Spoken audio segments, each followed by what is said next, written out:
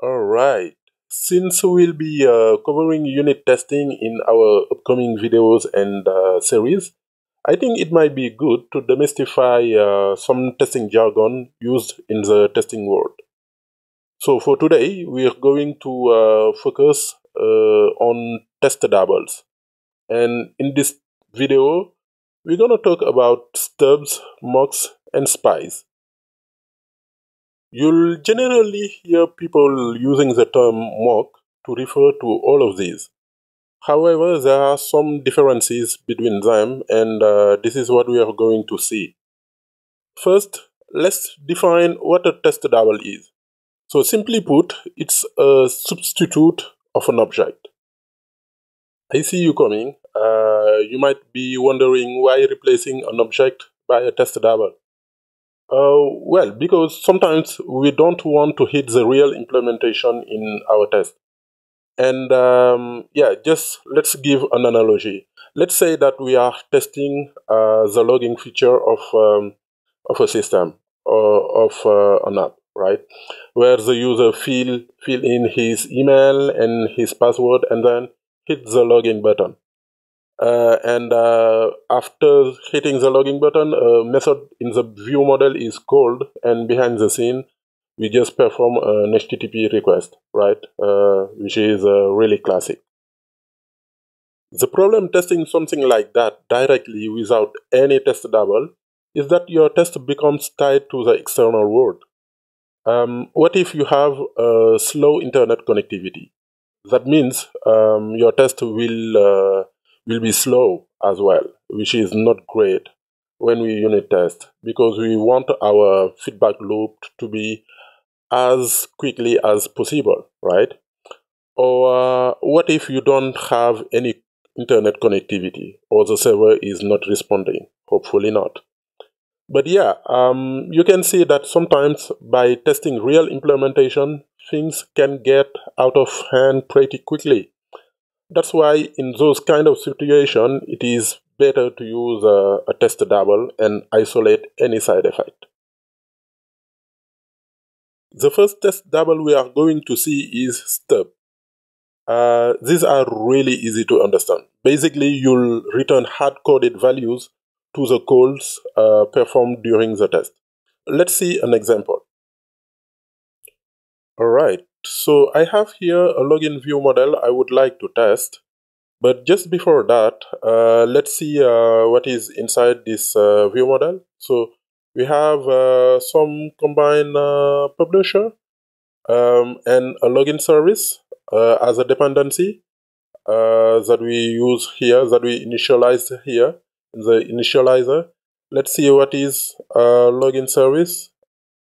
Like, it is just a protocol with one method inside, one attempt login inside, and here in the view model we do have a login method as well, and this login method is async and is going to call the attempt login of that login service. If we scroll down, we do have here a default implementation of this login service. And it is just going basically to make an HTTP request. Here we use the URL session to do so. And if yeah, we just decode the data.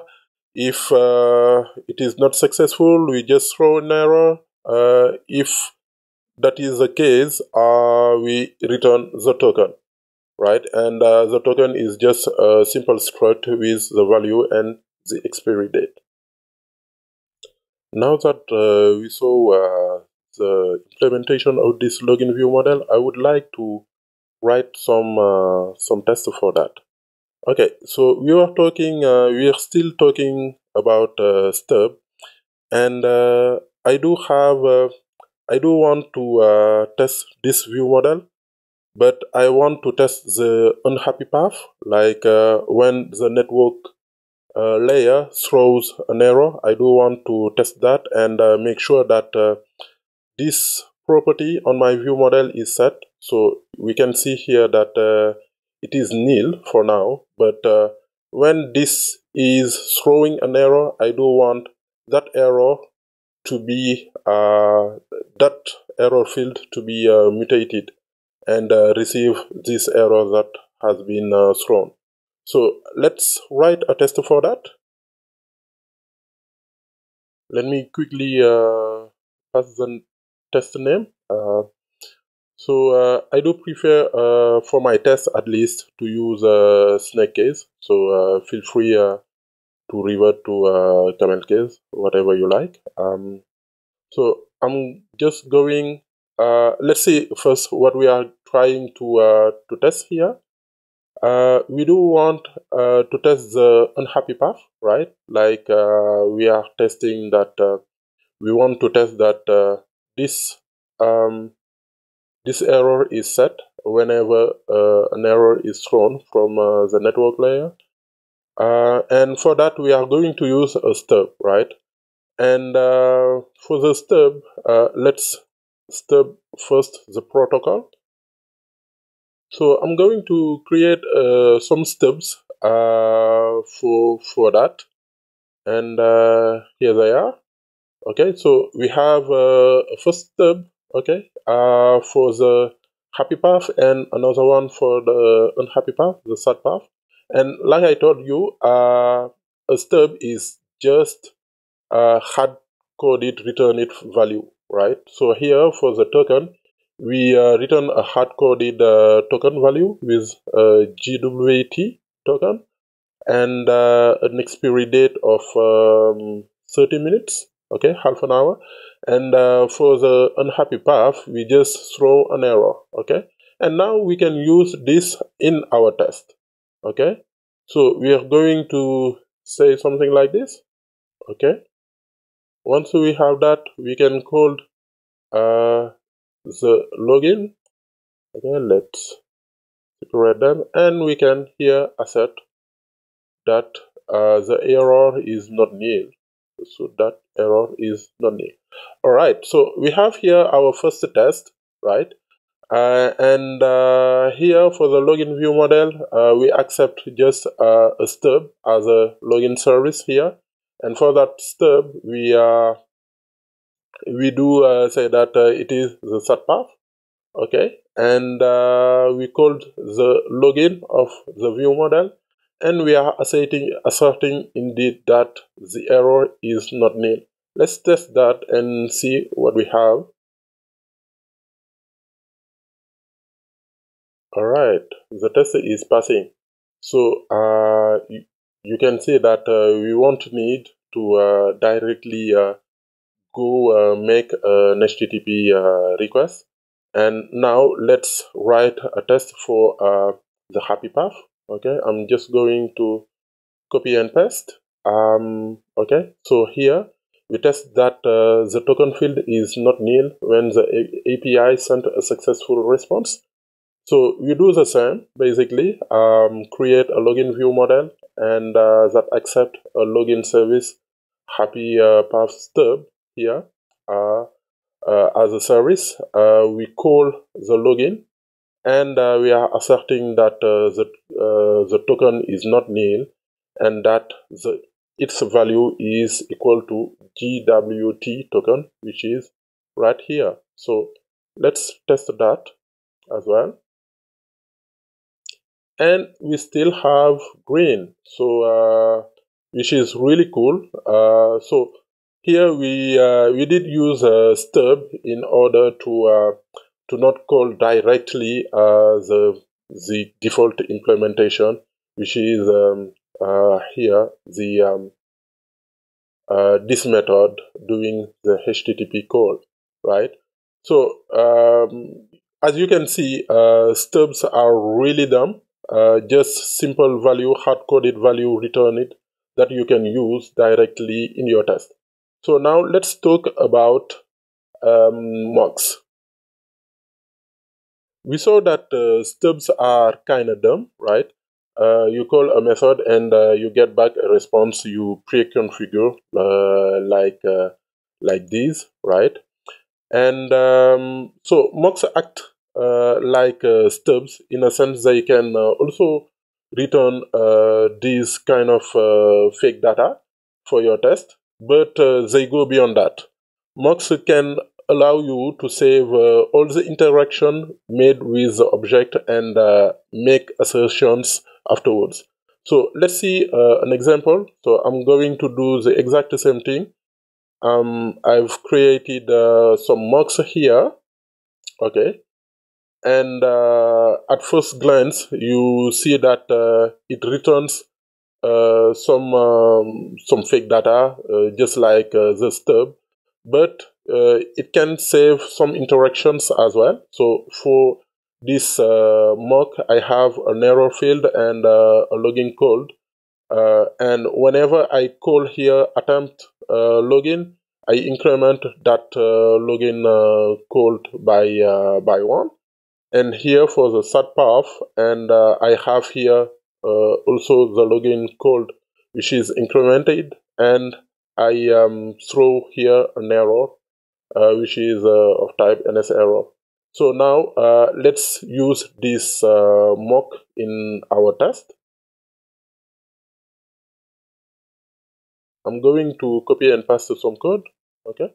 So the first one is I am testing the attempt login is called just once, right? So I create here an object which is the login service happy path mock, okay, and I create a view model and pass that mock, and I call the login.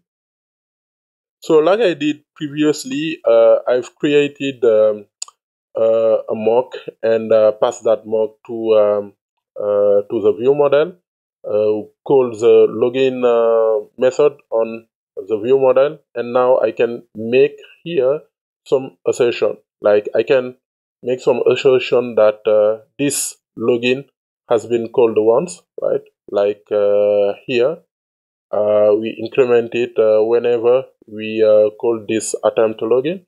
So let's test that, and it passes. Right now, let's try to make this test fail. Like if I am about to call right this this thing twice. Let's see here.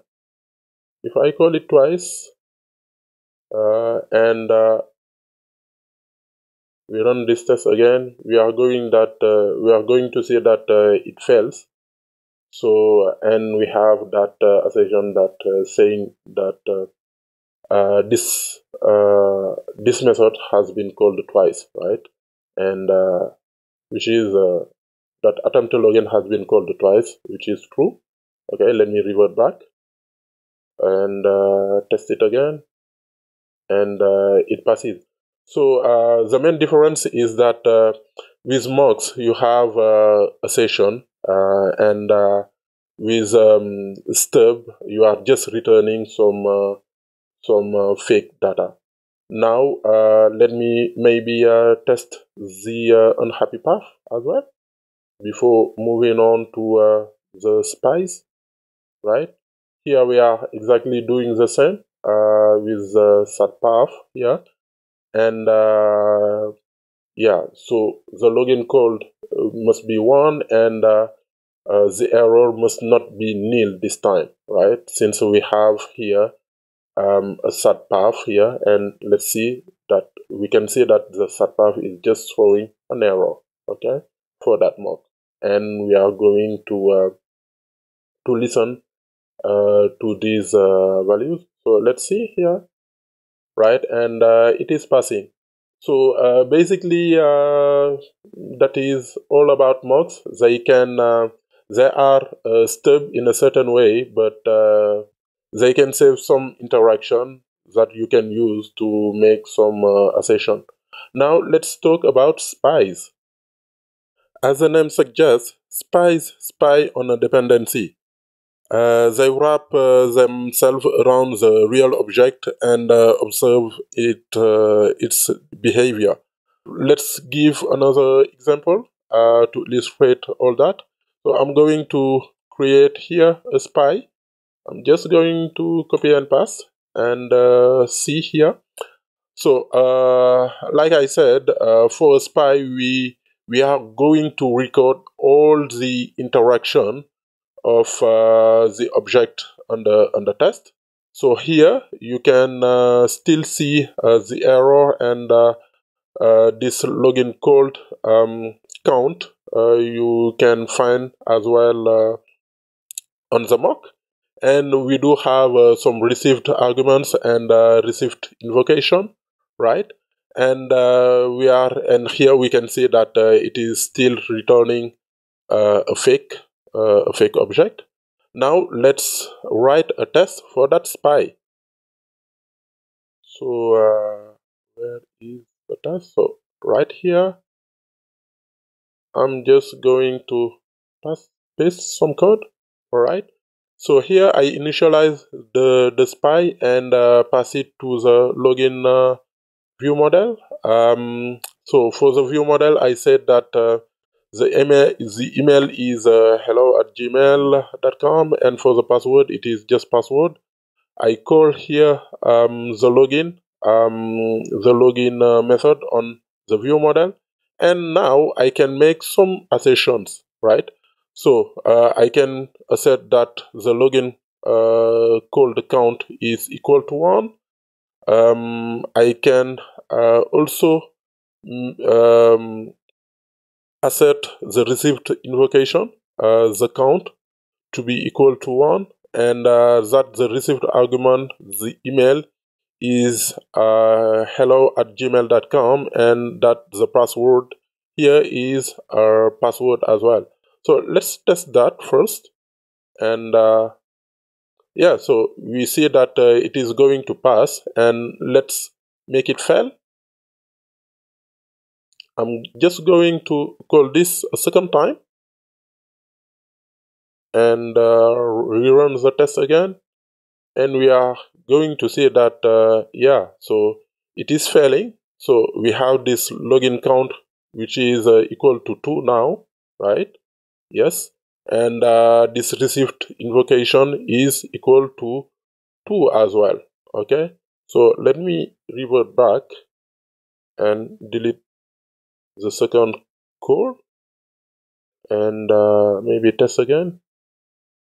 There we go. So now all tests are passing, and yeah, so this is basically what a spy is.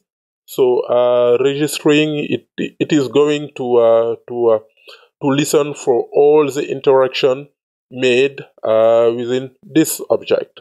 Okay. So in conclusion, we can say that test doubles, including stubs, mocks, and spies, are really useful tools in our tool belt to isolate a test from external dependencies and to allow for faster and more reliable testing, right? We saw that stubs are just some hard-coded return values. Mocks allow for the saving in assertion of interactions, and spies observe and record the behavior of dependencies, like here. So understanding the difference between these types of test double can help improve the effectiveness of unit testing, and I hope that this video will help you in that regard. So see you next time.